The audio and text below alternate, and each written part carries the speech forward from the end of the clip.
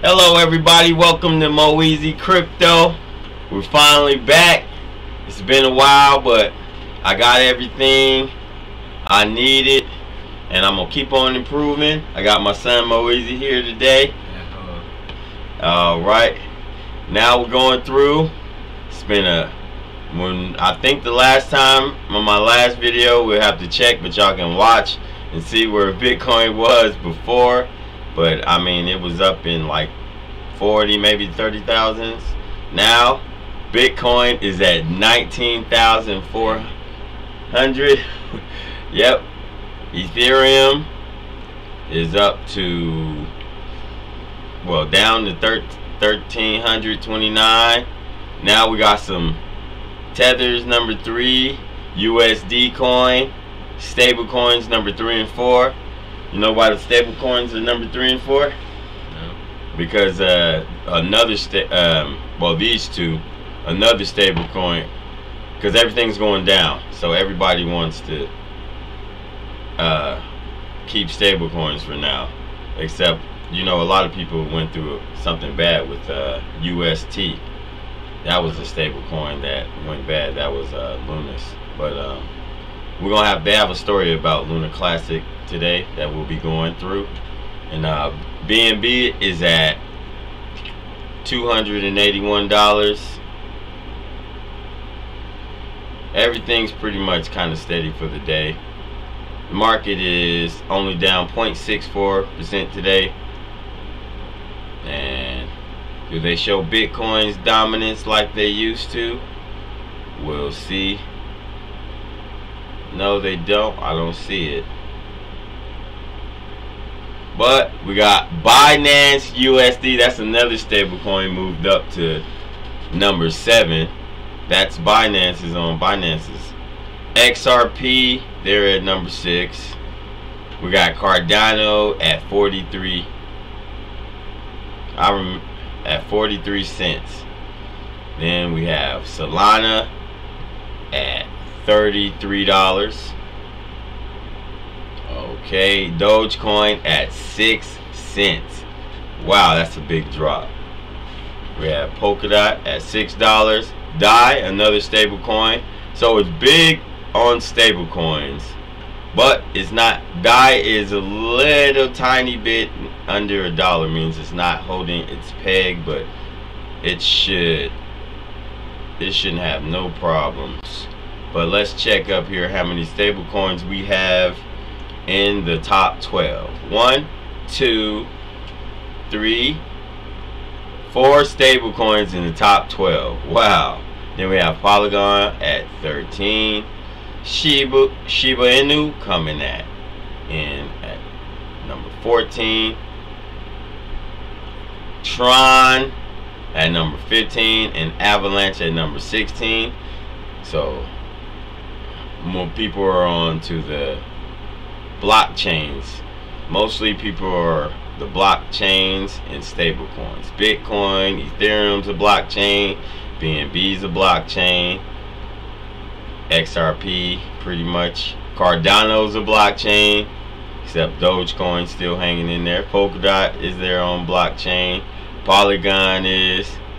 Now we got Shibu, there's just a coin. But we have Tron, that's a blockchain.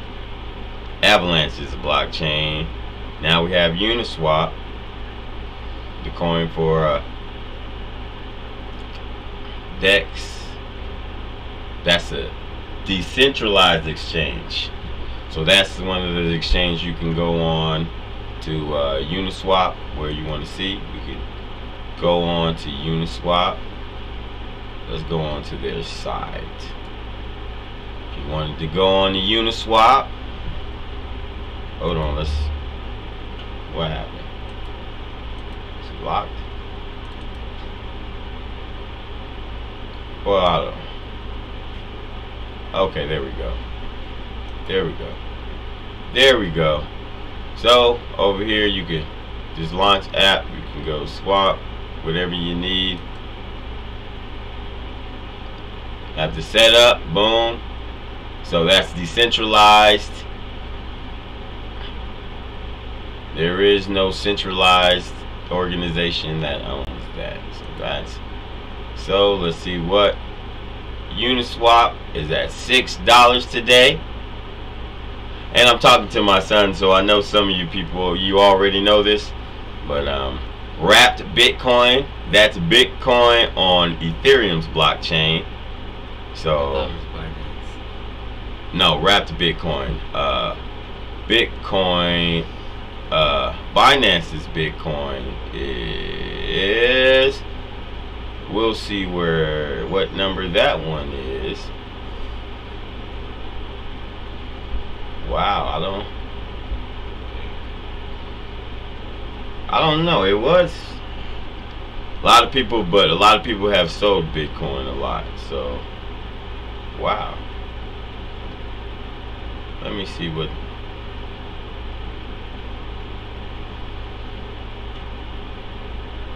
Well, I'll have to check that out and see which ones, where Binance's Bitcoin is. But I'll be checking. I forgot what it is. It BUS? No, BTC?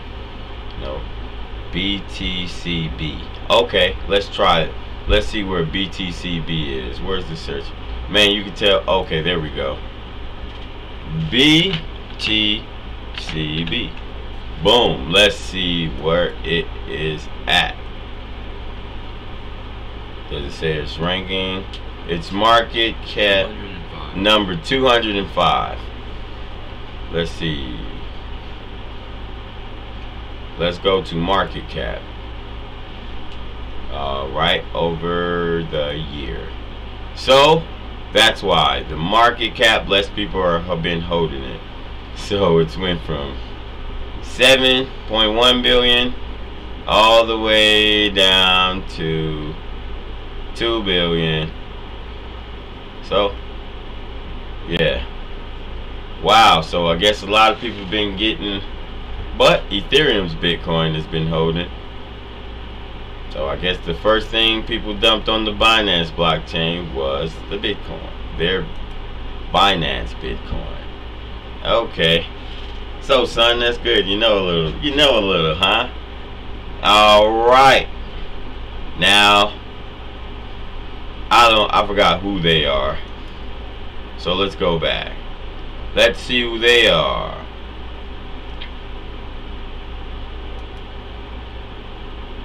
Unis SEDLEO is a utility token that is used across the iFinex ecosystem. The usual name is based on a Latin citation from one of Aesop's fables. The cryptocurrency allows Bitfinex. Oh, okay. Bitfinex. I know the owner of that is real popular. So this might be some. That's why, because Bitfinex is probably going to be, their coins are probably going to be up in this, up in the top 25. Users to save money on trading fees. Okay, the extent of the discount depends on how much LEO that the customer has in their account. So as Bitfinex grows, this will probably grow, and it's been growing. And the savings on offer are spread across the 3 tiers. There are fluctuations depending on whether a trading pair is crypto to crypto or crypto to stablecoin. Unis LEO launched in May 2019, and unlike many other cryptocurrencies out there, is not designed to exist forever. Wow. We might have to do a little story on that. So stay tuned. Stay tuned, everyone. We'll be doing a story on this. Okay. The token burn mechanism means iFinex is committed to buying back. Oh, they're going to buy them off from the market on a monthly basis. The amount that is purchased and burned is equal to at least 27% of the revenues generated by iFinex. And tokens are also purchased at the market rate. In the news release at the time, the company said the burn mechanism will continue until 100% of the tokens have been redeemed. Whereas some cryptocurrencies just launch on a single blockchain, LEO tokens were issued on 2 blockchains, while 64% of the original supply was on Ethereum. The remaining 36 could be found on EOS. So I guess that's better for in like somebody tried to attack. Yeah, and EOS. Okay, EOS is Cosmos. Pretty sure. So okay, we're gonna really do more research on this because gotta stay up on your research. But that's why I have this channel, so I can share while I research. And we're gonna get more lighting and everything too, you know. I advise everyone, you know, start where you're at. And I'm over. Okay, so boom, Litecoin. It took some. It didn't went back because it used to be close to the top 10. Ethereum Classic is number 21. We got Chainlink at number 22. We also got Cosmos number 23 at $12. And FTX token. That's the token for pretty sure Bitfinex. Let me double check. Oh, that might be a whole. No, it's not. FTX is a whole nother. So yes, FTX. Okay. Yeah, FTX is a real large exchange, and their owner is one of the top people in the business. Matter of fact, let's look him up. FTX owner.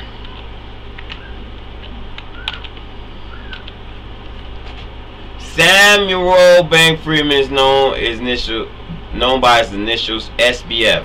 Is an American entrepreneur, billionaire, and an investor. He is the founder and CEO of FTX, a cryptocurrency exchange, and FTX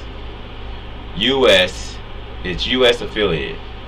As of February 2022, the exchange has over 1 million users. So yeah, he's entered the top richest people in the world just from crypto.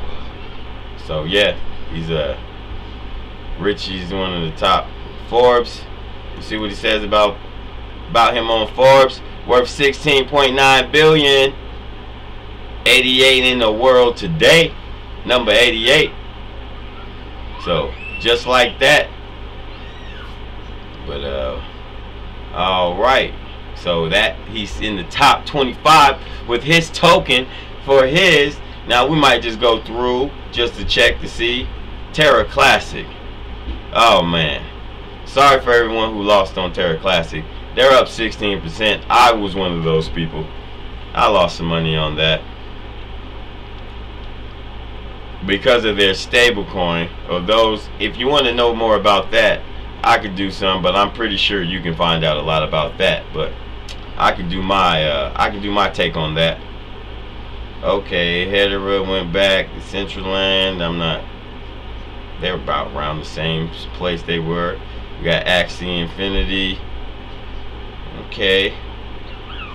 Alright, Maker back. We got Pancake Swap, went back a little bit, but it's up 5% for the week. But woo, a lot of altcoins have been doing bad over the year, but hey, sooner or later it's gonna be time to go up, and you gotta think long term. Trust Wallet got a token, and they're in the top 100. I like Trust Wallet. So man, I didn't know about that though, so need to know about that. We're not going. Okay, Celsius, they went bankrupt. They're in the top 100. So okay, let's go over a couple stories. Like I was saying about Luna Classic, it spikes 25% weekly on Do Kwon's claims, even though Do Kwon, the owner of Luna, is wanted by I think 25 countries. Yeah, he lost a lot of money from a lot of people, so a lot of people aren't happy with that. Alright, it's been months since the Terra ecosystem collapsed, but this week saw multiple new developments on that front. Luna Classic reacted positively. Unlike the previous week, which was full of volatility, the past 7 days were quite more stagnant in the cryptocurrency space. Bitcoin, for one, had calmed around 19,000 after the most recent price drops and spent the weekend as well as Monday at that level. The situation changed on Tuesday when it initiated an impressive leg up, resulting in a price surge to over 20,000 for the first time in 12 days. However, the bears tightened their grip on the market and pushed their assets south. In a matter of hours, BTC had dropped below 18,500. Nevertheless, it bounced off and has returned to a familiar trading range between 19,000 and 20,000. It's worth noting, though, that Bitcoin's dominance over altcoins took a breather this week. The metric had fallen to 37.5 last Friday, but it touched 40% yesterday before declining slightly to about 39.5. Last year was about 50% or a little over. ETH continues to underperform. In the 2 weeks since the merge took place, the second largest crypto lost over $400 at one point. The past 7 days saw it push to 1,400, which has halted in its tracks. And ETH is down to around 1,300. Ripple, on the other hand, XRP, is once again making headlines. The blockchain company's lawsuit against the SEC took another positive turn, and the native token reacted with a double-digit price surge today, which was yesterday. It didn't say it on there. Solana, OKB, Uniswap, and Chainlink, after its most recent product launch, has seen impressive weekly increases of up to 10%. QNT, though, and it's in a league of its own in terms of weekly price actions, being up by over 30%. One of the few mid or lower cap alts that challenge QNT is Luna Classic. The asset has added about 25% of USD valuation in a week, and it seems to react immediately to the news regarding Do Kwon saga. So, yeah, but Luna Classic, that's not helping a lot of people, because it's a lot of people lost a lot of money and they'll never really get it back because their coin, they printed too many coins. It's overinflated, or not, but the value is too low. But yeah, and that's all our news. Well, oh yeah, we got one more thing. Cardano's cuts his gas fees by nearly 50% and transaction space by 10 times. So that's pretty good with their Vassal hard fork. So we'll see, because their fees weren't as high as Ethereum or other, but they were a little bit high, so that'll be good. So average gas fee going to go from $1.44 ADA to about 73.73 ADA. And well, that's pretty low, because ADA's pretty low right now.